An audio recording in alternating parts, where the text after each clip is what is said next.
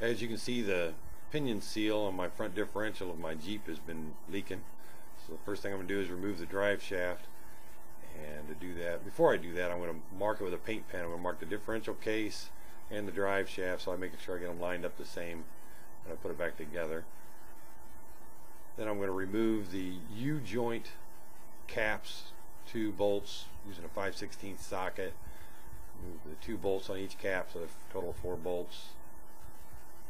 And then I usually put a C-clamp on the U-joint caps so they don't fall off and you lose all the needles. It's kind of a safety thing. Then I'm going to pull it out. I'll usually got to pry it open off with a screwdriver or something. And then I'm going to tie it up over on the side against the control arm, just using a bungee cord. Keep it out of the way while we do the rest of the work.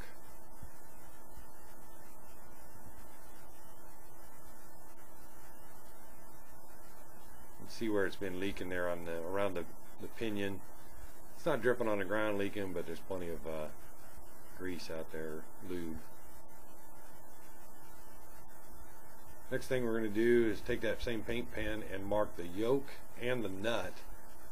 I'm also going to take note of how deep the nut is on the shaft so I can get it all back in the same spot. I'm going to use an 1 1/8" socket, an impact gun, buzz the nut off.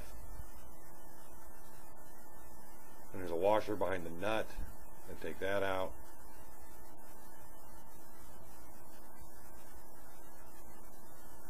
Then you'll need a gear puller, and you bolt the gear puller to the yoke.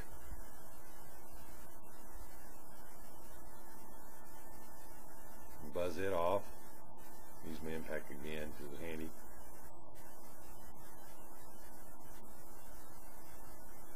Set it off to the side. And we got to pull a seal. And I used a seal puller at first, at least tried to, and all it did was break through the seal's case. So that didn't work. So then I went to the old pry on it with a screwdriver method, and it just laughed at me.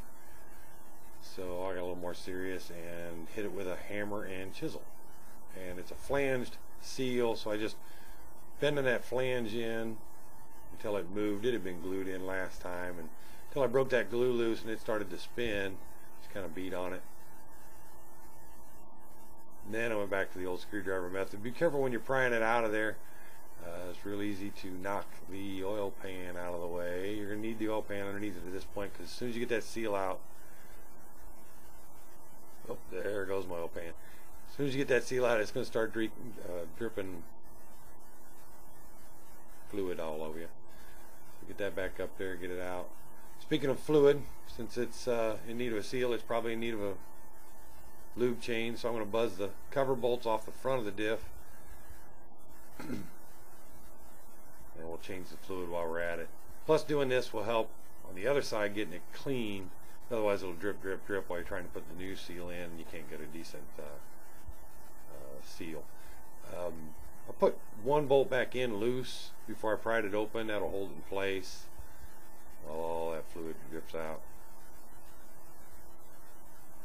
And once it stops dripping, you can take the cover, that last bolt out, and the cover off, and start cleaning it up. This is probably the biggest hassle of the whole job, is just cleaning. You got to clean that cover, you got to clean the gasket surface, get it all dry and clean so you can get a good seal on it. I used, well, first I stuffed a rag in it just so that I wouldn't get the old silicone in it, at least not down to the bottom. And I went at it with a razor blade, scraped it all off. Couldn't find my razor blade scraping tool, so I'm holding it barehanded. Don't tell OSHA. Then I went after it with some lacquer thinner and a rag. I kind of softened up. They used looked for me like Yamabond, some gray sealing on it before. Then I went after some brake cleaner to make sure I got it nice and dry. I'd do the same thing to the cover, the differential cover too. Once it's all clean, I just put a coat of black silicone on it, Permatex, around every hole all along the flat surface. Don't got to get nuts with it. A smooth coat. Cover back on, put all the bolts back in, and torque those up. They're 5/16 bolts, so I just torqued them to 29 foot-pounds.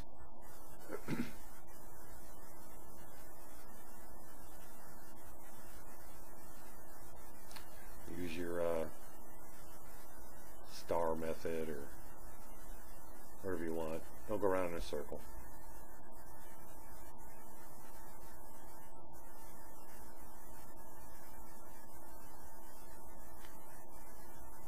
Back to the pinion side, clean that up. And now it's not dripping because you drained all the fluid.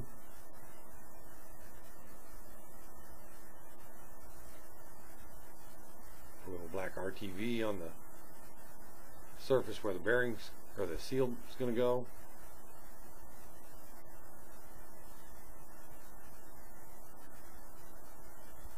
And put your new seal in. Make sure you lube the seal too, the inside of it. I forgot this time, so I ended up just lubing the yoke instead. That works too.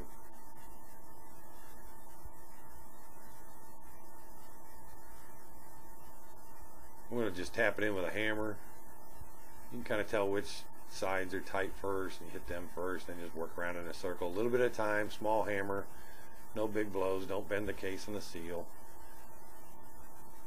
You'll know when it gets all the way in, you'll hear it. It'll sound different. You'll be tapping on the case instead of the tin. Then you can look all the way around and make sure that the flange is seated against the case.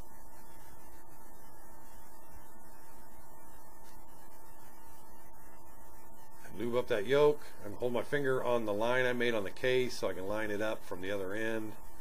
Line up the yoke with the case. Put it back on in the same spot. Put the nut back, or the washer back on. And then the nut.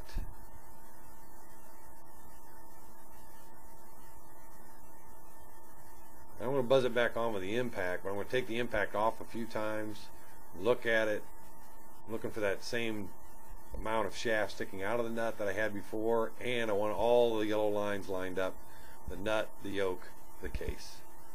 That way you know you got the same torque on it had before.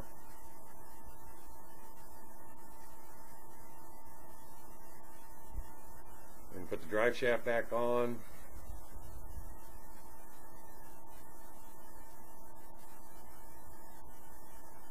Lined up the same. Yellow marks all line up. Put the U-joint caps back on with the two nuts, or the two bolts rather.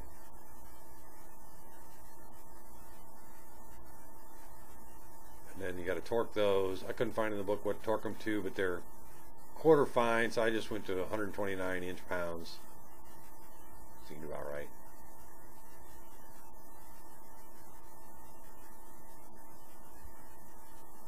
And clean up the case, all that stuff that had leaked on it before, clean that up so we can spot if it's leaking again. Wipe it all off. I used a little degreaser, wiped it off, and hit it again with brake clean, and it came out real nice. That'll be it on this side. We'll go over the other side and fill it up with lube. Just take the plug out. And it'll take about a bottle and a half of gear lube. Book says 80-90 weight. Here's the second bottle. We'll just go until it starts running out. And then wait till it just stops running, until it's just dripping. Put the plug back in, wipe it off, and you are done. Pretty easy job. Don't be scared. Jeep on.